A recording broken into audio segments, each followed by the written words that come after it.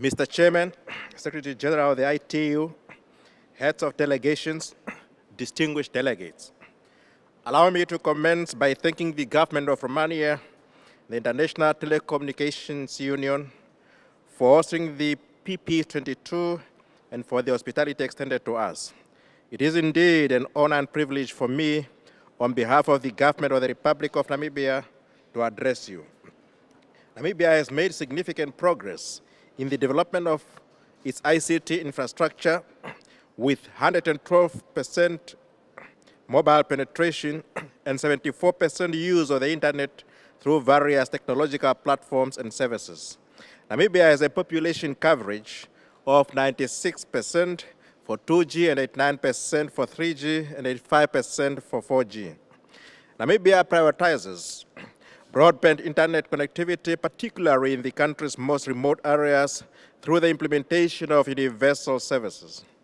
Last-mile connectivity will boost rural business, reduce the unemployment rate among the youth, and lead to an overall increase in socio-economic development. Accordingly, the broadband policy set clear targets to be achieved to ensure that broadband is accessible and affordable to all. To respond to the most pressing agenda of digital transformation and ensure that Namibia embraces the fourth industrial revolution, His Excellency President Dr. Hage G. Geingob established a fourth industrial revolution task force in July 2021. The task force produced a comprehensive report with recommendations for implementation.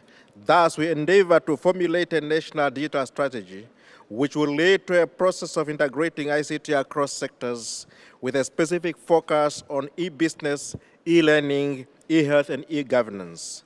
Mr. Chairman and distinguished delegates, the key objectives of digital transformation are digital inclusion, digital infrastructure, digital skills, and digital services.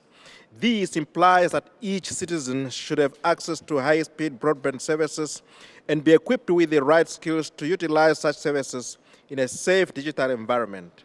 The digital ecosystem should, above all, incorporate rural areas, women, and the youth. The provision of ICT services comes with challenge of cybersecurity and increased e-waste. We are in the process of finalizing responsive legal frameworks addressing cybersecurity to ensure safe online services and e-waste management to minimize the impact of e-waste on the environment and human health.